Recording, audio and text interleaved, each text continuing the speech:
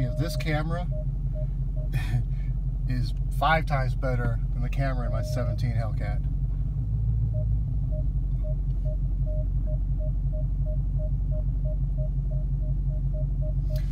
The new spoiler, you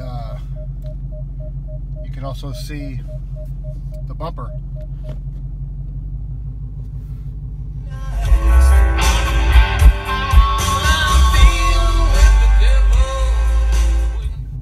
The Harman Kardon sound system with 210s is an awesome sounding system. Boy, do you hear the rumble? The rumble of the car is so much different than the Hellcat.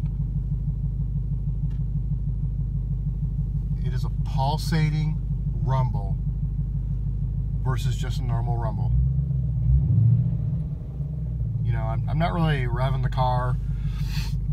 I'm not doing anything like that to this brand new car. You know, a lot of people, Hellcats, there are Hellcats out there, a certain percentage that use a lot of oil. And my 17 green one didn't have that problem, but a lot of people do. And I think it has to do with break-in. You know, these superchargers have a lot of boost in the motor, and especially this one being a RedEye has got more boost above the normal Hellcat. And you know, drive it like you stole it type, you know, philosophy, that's great once a car is broken in, but brand new, baby this car. I will baby this car. It's about 2,500 miles. You know, it'll suck if a GT Mustang or a Vet comes up next to me because they're going to want to try it. I'm just not going to do it, you know. A lot of people said, hey, you got an engine block heater in Vegas. Ah! Well, it's 39 degrees right now, and that's nippy. This car's been running for a while, and it's not even warmed up yet. So I'm going to plug in the engine block heater for the first time, and I'll show you that process here in a moment. This car's got a big ass air filter on it. That thing is humongous. That's over a foot and a foot and a half lengthwise. So here's the engine block heater right here, and it's a unique contraption.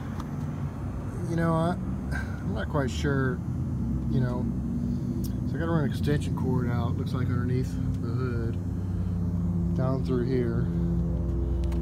It's gonna go into my little electrical boxes there. And I don't know what to expect. Never had an engine block heater before, but I think it's pretty cool to keep this baby warm. Hopefully the transmission gets a little warm at the same time too, but you know, there's literally no way you can take the end here and ride it down through the bottom and have it come out of the bottom of the car, because literally you can't see the ground from anywhere in this engine bay, any spot, because it's got the plastic shield that goes around underneath the motor. Drip shield, whatever you want to call it, plastic cover. So you know, I don't know why on a car that has this, that purchased this, because you know, in Alaska they all have them. They all have them automatically. Why wouldn't Dodge put these things coming out, you know, in some particular spot, whether it be up here, underneath here, you know, even in the back of the car, you know, where you could just plug in your little extension cord from there to there. You know, why would they expect you to do it with the hood open? Because that's pretty much it, the hood open. So that doesn't make sense to me, but hey, a lot of things Dodge does doesn't make very sense. But they're cool windshields though. I mean, got a little Challenger in the windshield. I gotta tell you, this Harman Kardon sound system fucking rocks. I had it in my other Hellcat. You know, it fucking rocks. For $2,000 it costs, man.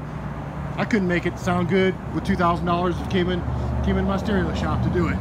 I could not make it sound better than this car for $2,000. Spend the $2,000. Believe me. Those 210s, those 21 speakers, harmony speakers this car has, it fucking rocks. I'm happy with it. So that is a little video for tonight. You know, car only has 60 miles on it, as you can see. You know, look, go right on through there. You see that port right there? This one here. Oh, it's actually capped off. Look at that. This is capped off. Normally they got a cap on the front part here, but it's capped on the back. Well, would you look at that? There's hidden horsepower right there. That is good for 6.5 horsepower. That's capped off. Wow. crazy. Huh. Learned something new. Alright, so that's my little red eye video for the night. There's the eye. It's still red. See ya.